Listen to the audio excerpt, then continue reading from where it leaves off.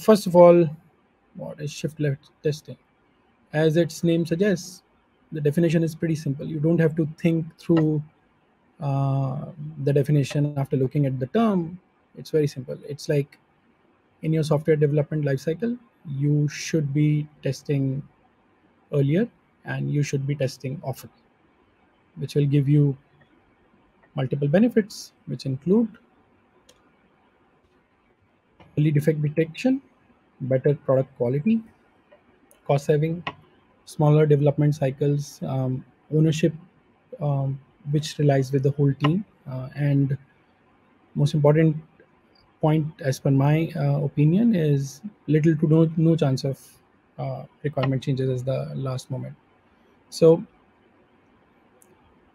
I mean, this definition is not something which I have coined. This was coined long back by Larry Smith. At least this is what provided at the wiki page. And the context of this particular topic is available on multiple websites, multiple resources. And in my one of the last slides, I have collected some of the links for you to refer. Okay, let's go next. So why is shift left testing needed? And before we go there, let's try and understand the problem statement, not in general, not by definition, but based on one of my real-time experience. So although I had this idea, and many of you would be having this idea, this term of shift left testing has been known to many leaders since a long time, maybe by different name, but people have started realizing it's important as in when they actually met the problem. That's what happened to me as well. So sometime back in one of my previous organizations, when I joined that organization, I got into a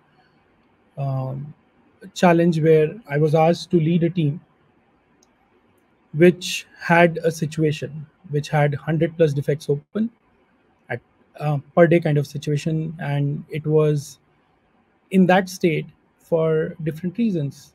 Although development team was trying to fix the defects, but they were coming back from QA, not like they were always getting reopened, but QA teams were finding more defects.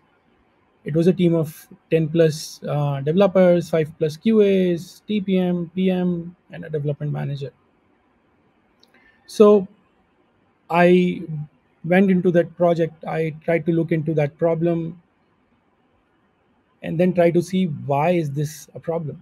So if you try to look at it, you will easily see that number of defects are not reducing per day. And because number of defects were not reducing, team's confidence was going low. Management was losing confidence. People started blaming each other, and it's not between the teams like dev versus QA. It was between dev and dev, QA and QA. It's a lot of challenges because it was such a mess that people could not commit to a specific date of release, and the date which was committed earlier had been shifted thrice when I joined the particular project. And the defect log was so dynamic and so huge that triaging was not looking good.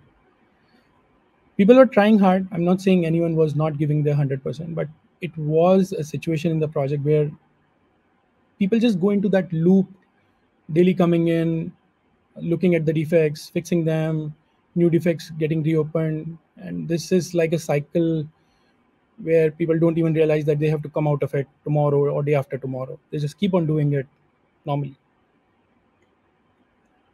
So where was the problem? If you look at this situation, you will clearly see the lack of testing or lack of involvement of QA at the early stage. And by early stage, I mean, I'm not asking that early stage as early as the requirement level, but at an early stage where someone is fixing a problem and the other one is not even aware of what the fix is.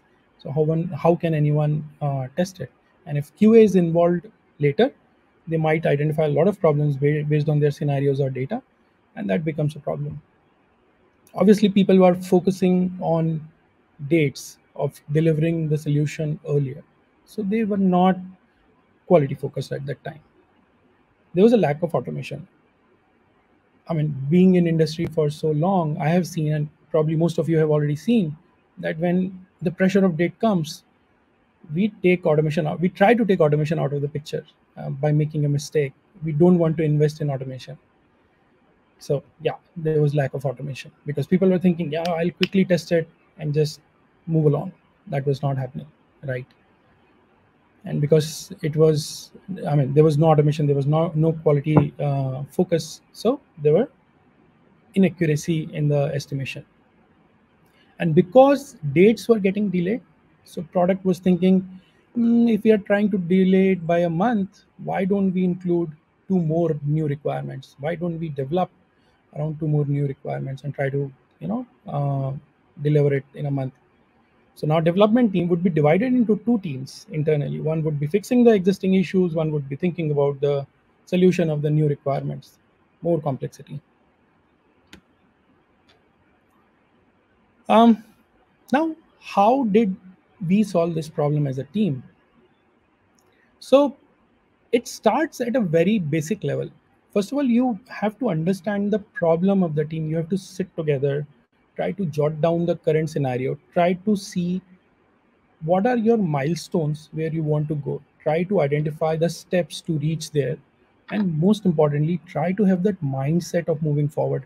Try to break this monotony of developing daily and identifying issues daily and just going this cycle and coming out of it. I know everyone wants to come out of it, but when you are in this situation, you don't know the right way of moving out.